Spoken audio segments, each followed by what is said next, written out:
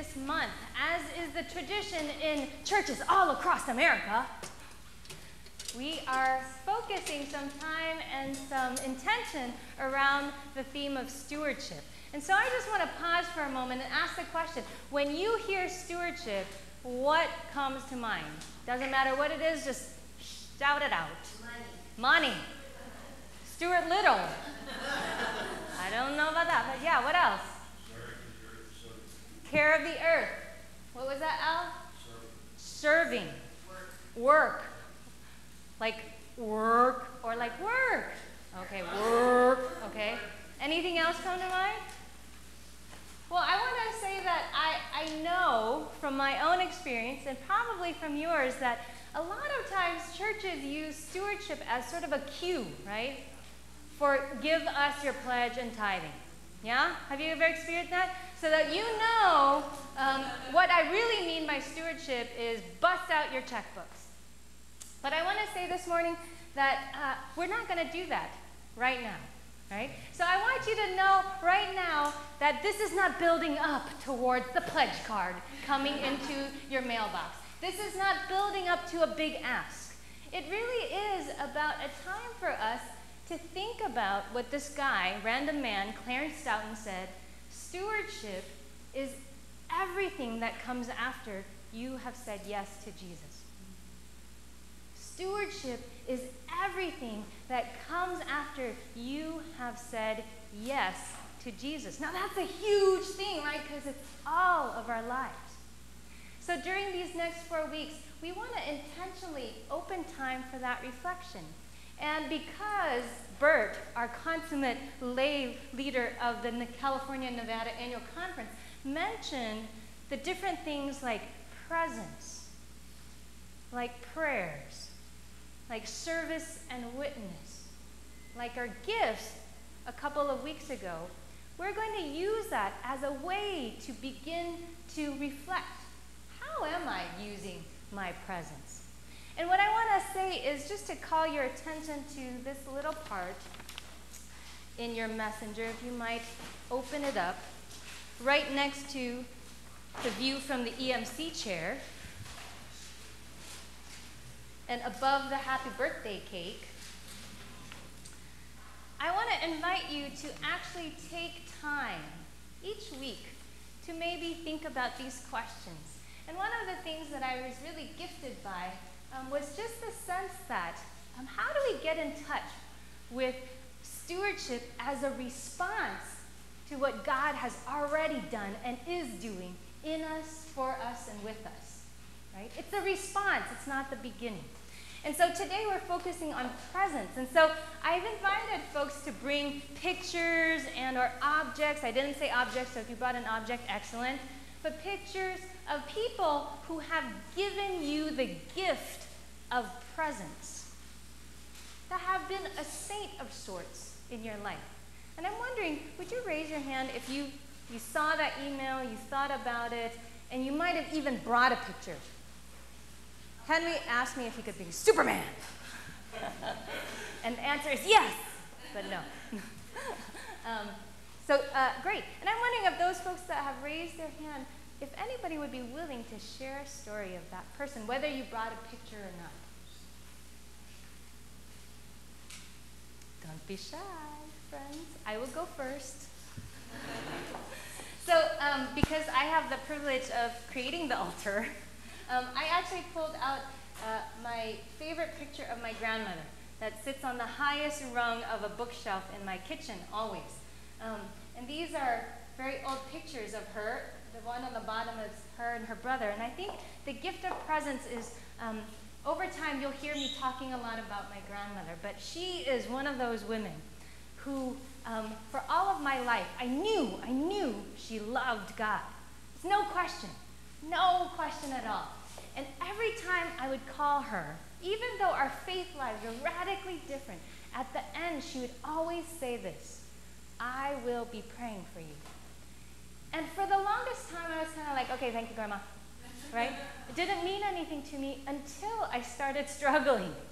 And I came to understand that there was a saint, a person of witness that was in prayer with me and for me all the time.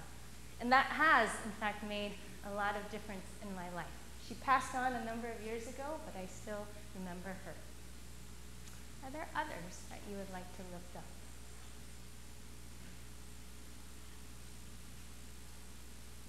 Juana? So I brought a picture of my grandmother, and this is my mom's mom, and she is living in Denver, Colorado with my mom and her husband. And the reason why I remembered my grandmother and wanted to bring her picture was because she is a prayer warrior. And I remember when she used to live with us, I would, stand outside her closed bedroom door and listen to see what she's doing, and she's always praying. Naming all of her children, all of her relatives, grandchildren, great-grandchildren by name every morning, every evening. And she is a really powerful person.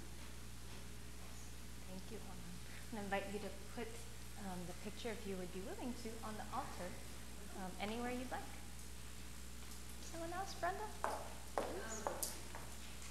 Picture, can I say?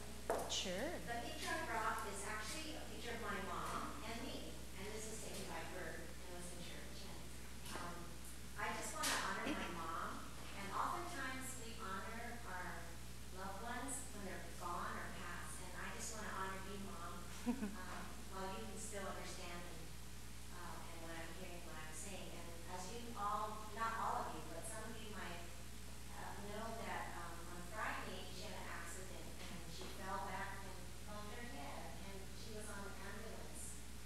They called 911, and she was on her way to Kaiser Walter. And in my mind I thought, oh no, you always think, what's this gonna happen? What's gonna happen to her? And there she went in the ambulance. It's the second time this year. Another time was in March, and that was a gallbladder attack, but she survived that. And this time she went out again, and all I could do was pray on the way. I followed her, and when I got to the hospital, she was alert, and she was talking, and she was fine. And that's where I really felt the Lord's presence again, and the strength, and her resilience, as Charlie said. It's amazing at 95 to fall and have this huge bump and be alert. And when Emily called, or I called Emily, and her first words were to Emily, please pray for me. And my mom lately, sometimes she loses her memory, and she's very sleepy and church, but she was very sharp. Her first words were, pray for me. And Emily did just right there and then and prayed with her in emergency. And Pastor Peter called, and again she said, pray for me. She didn't say, oh, I heard, or what happened to me, whatever, but her words came out and said, pray for me. And I do know that she has great faith, even when her memory is fading now, and there's a lot she can't remember. She can't even remember that she bumped her head. When I came and saw her, she didn't remember what happened. But she still remembers God, and she remembers always to turn to God for help. Thank you. If you would, John. So I know there are a lot of stories out there, and I give thanks to Hong An and Brenda, and for the people that remain unnamed. But I invite you to just think of them for a moment now, to call their names in your mind.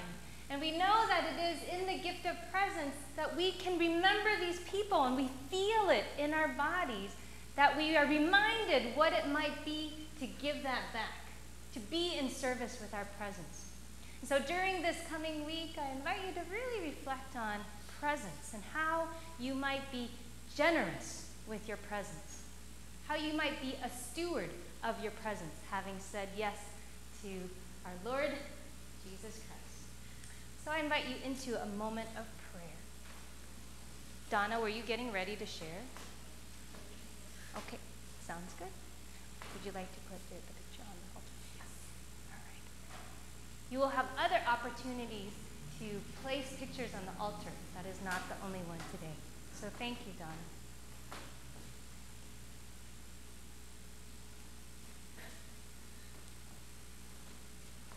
Let us pray.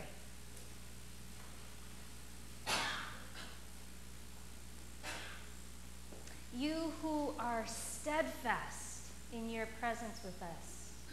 You who walk beside us, surround us, and encompass us in each moment.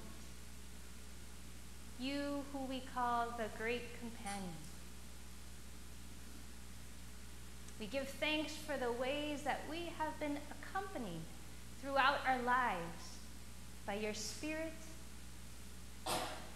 by the Spirit of the saints, and by light all around.